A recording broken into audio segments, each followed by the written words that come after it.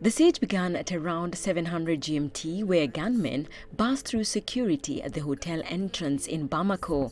Occasional bursts of gunfire were heard as the assailants went through the 7th-floor building, room by room and floor by floor. Mali's Minister for Internal Security said 3 people had been killed and 2 wounded. By 11 a.m., the hotel was surrounded by French soldiers and more than 100 UN peacekeepers and Malian troops. We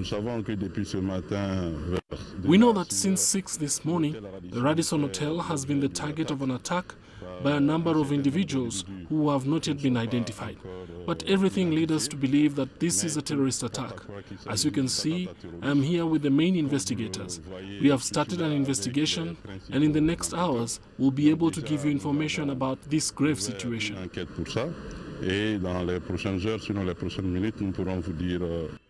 Malian security services evacuated about a dozen persons from the hotel. Security sources also say the gunmen freed some hostages.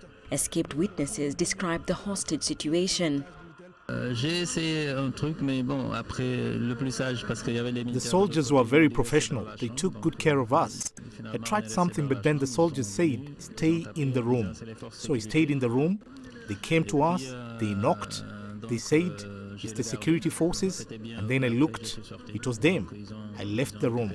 They cleared the whole floor. I heard gunshots very early in the morning. I thought it was firecrackers and didn't realize it was a hostage situation. I left to go to the hotel's restaurant, and then I saw that there was a lot of smoke, so I returned to my room.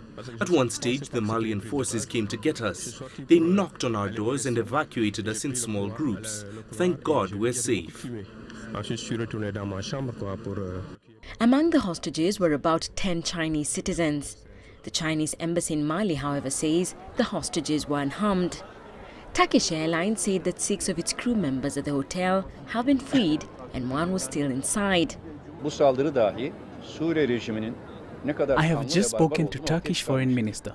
Our embassy has established a crisis desk. We had 7 citizens in there and 5 of them have been rescued. We are in contact with 2 others. They are in good health. They don't have any health problems.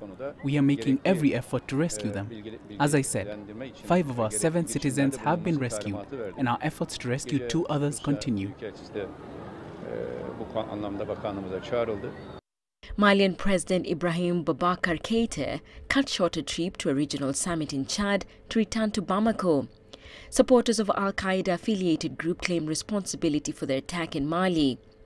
The attack was the second on a Mali hotel in the past few months. A siege in August in the central Malian town of Savare left 4 soldiers, 5 UN workers and 4 attackers dead. Susan Mongeli, CCTV.